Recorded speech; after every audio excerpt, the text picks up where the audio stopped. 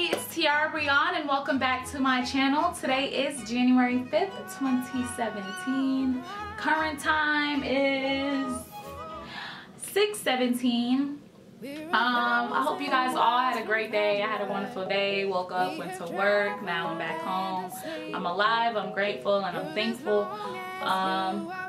But I'm here because I had a lot of things that I learned in 2016 that I'm now carrying on with me into 2017 and to the day that I die, okay? And I just wanted to share this with you guys because I feel like it could possibly be beneficial to you. If not beneficial, then very relatable, okay? So, let's get this thing bumpy and jumpy, okay?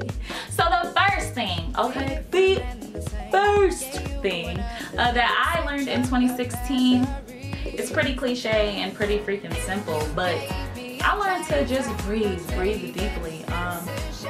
I started taking yoga classes February of 2016, and a lot of things that we did in there, and a lot of exercises that we did in there were breathing exercises, breathing meditations, okay? I was the type of person to think a lot. It would be to the point to where I could make my mood go from up here to down here like that, okay? And with the breathing deeply, actually inhaling through your mouth and out, exhaling out, wow, did I just say inhale through your mouth?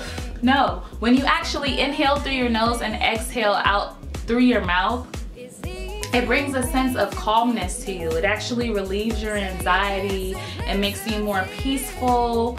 You kind of find yourself having less thoughts because you're actually focusing on breathing and just calming yourself down. Not only that, but it actually helps with your body's detoxification process, okay? So a lot of times, you know, we have a whole bunch of toxins stuck in us, and one main way to release those toxins is to actually breathe correctly, okay? And nowadays, like, we really don't look into that stuff and how it could be beneficial to us, but it actually takes off a load onto our body's organs that are trying to do its proper function. You know, so when we breathe correctly, we're actually helping out our body and helping our health, and it's great for your immunity and well-being. So, y'all, breathe deeply. And you know what? It's that important to me where I got it tattooed right here on my wrist, y'all. Okay? Right here on my wrist, okay? Now, it really just says just breathe. You can't really see it, but whenever I get flustered or find myself overthinking, I look at my wrist like it's the watch and just say just breathe. Okay, y'all. Okay. The second thing that I learned is that you have a choice, okay? A lot of times we find ourselves complaining that you know, we're constantly in drama, we never have enough time to do things, or we might not even like our job. I know, you know, one of my complaints was I never had enough time to do things. Something that somebody really harped on me is that you have a choice in your life, and you know what, you're never going to be happy with yourself until you make that choice, okay? So for me, my issue was that I really never had time to do anything. I'm a full-time student. I also was a full-time worker, so it kind of really made it hard for me to do a lot of the stuff that I love, and plus I'm young and I want to experience my youngness. So I made a choice, and I finally decided to go part-time at my job, and now I have all the free time in the world, and I'm loving it. I have more time to rest, I have more time to be me and do you know, the things that I love. And y'all, I'm YouTubing, like, look at me now, okay? But yeah, you have a choice. People always ask me, like, T, why are you so happy? Why are you so positive? Why are you always smiling all the time? Because I choose to be happy, okay? It's a lot in life to be thankful for, and I'm not going to let anything influence that make me feel down. So I walk around with a smile because I'm just trying to amplify the energy of others. I hate when people are down and stuff, so when I come around, I can smile. I'm so lame. Okay, let me stop that. But anyways, yeah. So you have a choice. Remember that. That's number 2. Number 3. Oh snap! I gotta look at my paper. Number 3. Affirm yourself positively. Okay. Our thoughts have a major effect on the way we live our life, what we do with our life, you know, how we think of ourselves. I know that me, a lot of my life, I had a lot of self-doubt, okay? And it really stopped me from doing the things that I was actually great at and very talented at because I never believed in myself. Other people, you know, shouted out some positive information to me, but I was telling myself, you know, I can't do it, I suck, I'm horrible, I'm not talented, I can't sing, blase, blase, whatever, okay?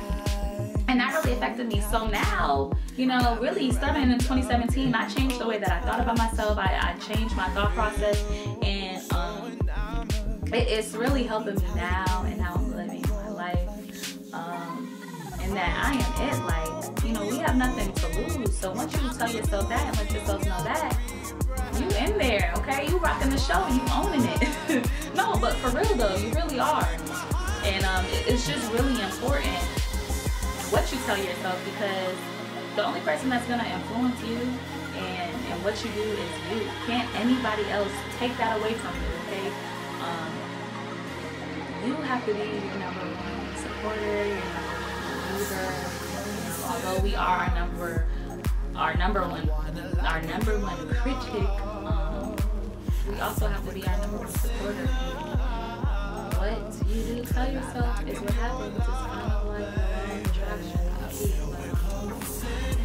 That's the thing. That's number 3, okay? Positively affirm yourself. Alright? Number 4. The 4th thing that I learned in 2016 is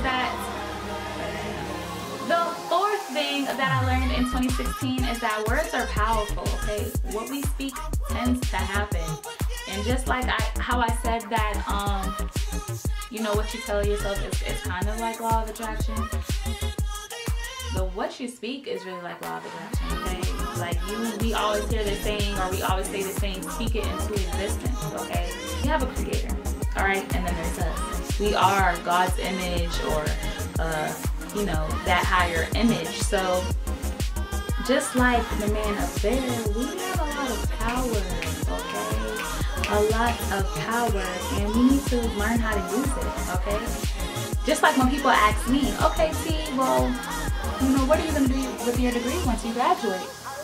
Oh, I am going to be a youth advocate working with a nonprofit organization specializing with at-risk children, okay? A lot of the times, though, sometimes I will catch myself saying, oh, I plan on being a youth advocate, or, you know, I will be a youth advocate, but that's not really, that doesn't really say much. And two, with that, when you don't say I am and you're saying I'm planning to be, or, you know, I will be, you kind of limit yourself from putting forth that action into actually doing so, okay? It's one thing when you say it, but then you also have to have that action behind it. And when you're just like, yeah, you know, well, I plan on doing this, well, are you going to do it, okay?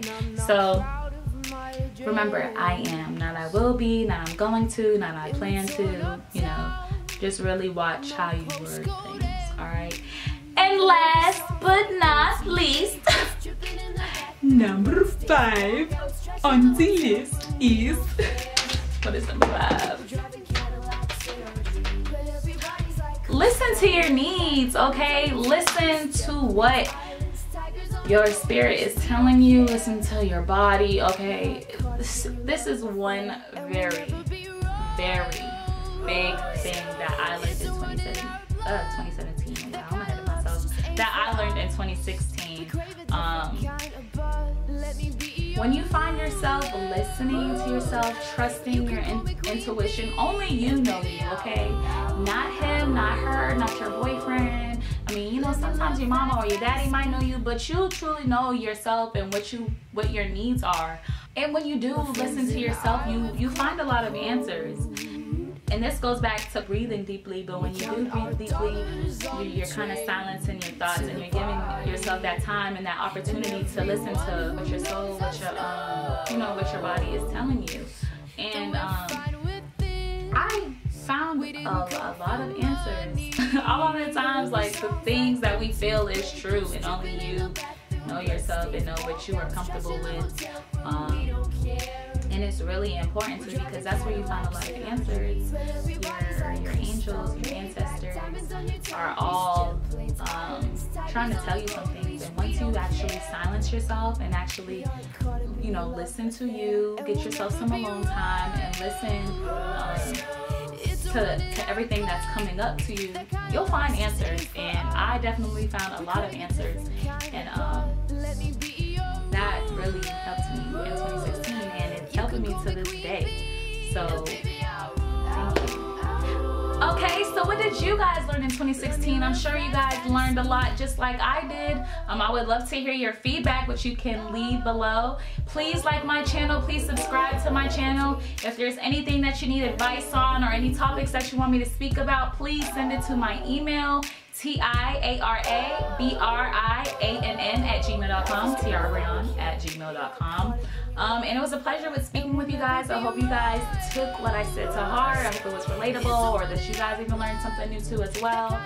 So just remember, number 1, breathe deeply. Number 2, you have a choice. Number 3, affirm yourself positively. Number 4, words are powerful. And number 5, listen to your needs and listen to what your body tells you, okay? It's Tiara Briann, and don't you forget it. Peace, y'all.